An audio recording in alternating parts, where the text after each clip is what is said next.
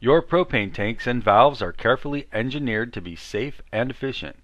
In this video, we'll cover the essential parts and safety functions of forklift tanks, large storage tanks, and what you need to know about gravity fill and pump and motor safety procedure. The details of how to operate these types of tanks are covered in the next video trainings. So let's begin with the standard 8-gallon forklift fuel tank.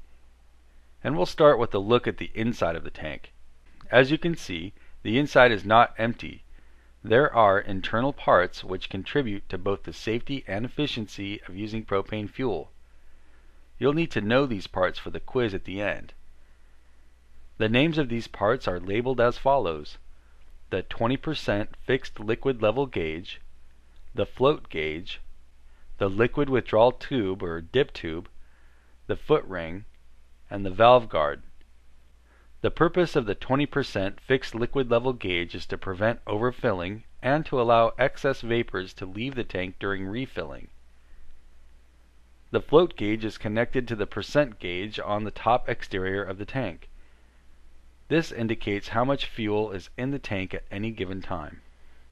The liquid withdrawal tube or dip tube is connected to the service valve. This allows for liquid propane fuel to be drawn from the bottom of the tank when the service valve is opened for operation. The foot ring serves to protect the bottom of the tank and as a way to stand the tank upright. The valve guard serves to protect the valves from impact and damage, and also is the place where the tank specification and certification stamp or plate is located. Now let's move on to the top of your forklift tank. As you can see, there are several gauges and valves. Each is important and serves a specific purpose.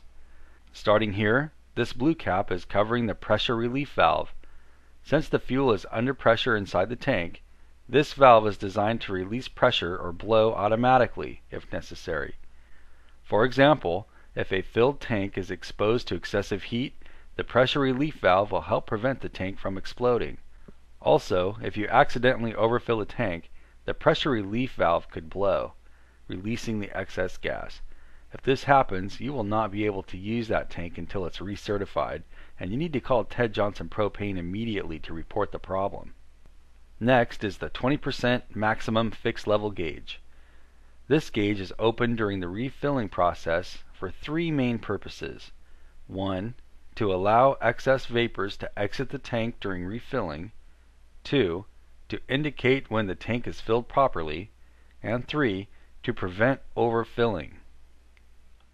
Next is the 1 3/4 inch liquid fill valve. In this graphic, the yellow protective cap is in place. This is the connection for fast fill or for filling from a large storage tank. The connection is larger than the service valve, so more fuel can transfer faster. The gauge in the middle is the percent gauge. It will indicate the approximate amount of fuel remaining at any given time. Most forklift tanks can be read both upright and on its side while mounted on the forklift. The next is the liquid service valve. This valve is specialized and has several important built-in safety features. The service valve is used both for refilling and fuel line connection to your forklift.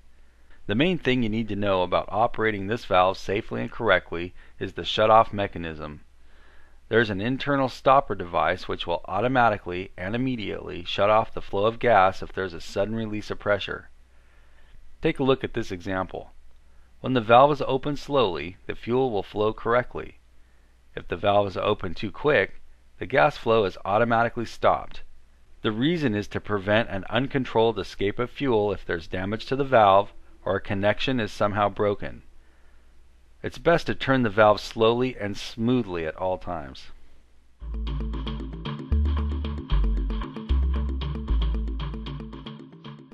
Now let's move on to the bulk storage tanks. First of all, you should always notice a fire extinguisher when you're walking up to a bulk storage tank. Tanks larger than 172 gallons must have a 40 BC fire extinguisher at the tank site. A fire extinguisher is not required for a 50 or 100 gallon tank, but it is highly recommended. Here you can see a 100 gallon, a 288 gallon, a 499 gallon, and an 1150 gallon tank. Each of these types of bulk storage tanks also have internal parts like the 8-gallon forklift tank we just discussed. There are, however, a few major differences in addition to the size. First of all, there are more options available for the types of fittings, valves, and connections depending on the uses of fuel on any given premises. So let's start with the 100-gallon storage tank. As you can see, it looks almost like an oversized forklift tank, but this tank is used to fill smaller tanks, so the connections are different. Follow along with the graphic as we go over the names of the parts. Starting at the top, from the outside of the tank, we can see the neck ring, the dome, and the foot ring. The neck ring serves to protect the valves from damage and incorporates the hinged lid called the dome. The dome serves to protect the valves from the elements and may be locked to prevent the tampering of the valves. The foot ring allows for the tank to be kept upright and keeps the tank off the ground to help prevent rust and dents. Now let's have a look at the top of the 100-gallon bulk storage tank. Here you have the liquid withdrawal valve, the liquid fill coupler, the pressure relief valve, and the percent gauge. Now remember, the steps to use these tanks properly are covered in the following training videos. So now let's move on and get to know the 288-gallon, 499-gallon, and the 1150-gallon storage tanks. The operation and safety features of these storage tanks are similar, and there are two ways to operate them. One with a pump and motor, and the other way is with a gravity line. The gravity line is simple to operate, but it is slower and does not have a meter to show how many gallons of propane are flowing during the refueling process.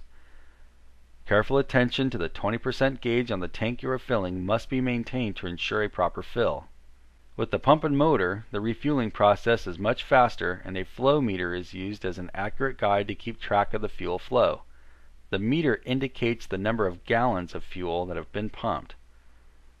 Both the 20% gauge and the meter should be observed carefully when refilling with the pump and motor, or you may seriously overfill your smaller fuel tank. Most of the bulk storage tanks have a filling line that uses a bleeder valve. And this is a look at a bleeder valve. This bleeder valve is used near the end of the fueling process to discharge or bleed off the trapped gas inside the filling line. How and when to use this valve is covered in the following training videos.